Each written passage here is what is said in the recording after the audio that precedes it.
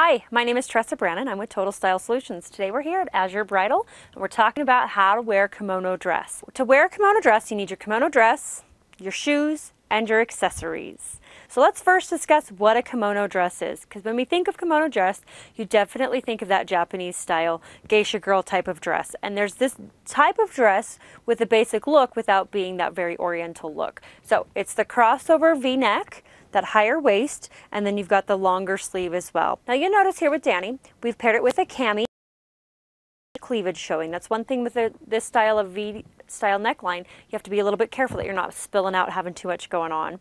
So for her, she's more comfortable with the cami to keep it up.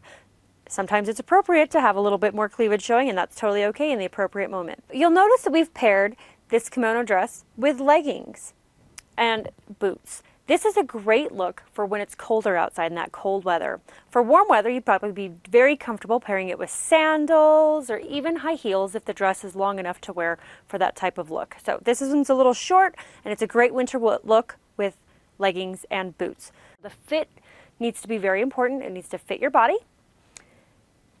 Careful of your cleavage, pair it with your shoes and accessories, and this is how you wear a kimono dress.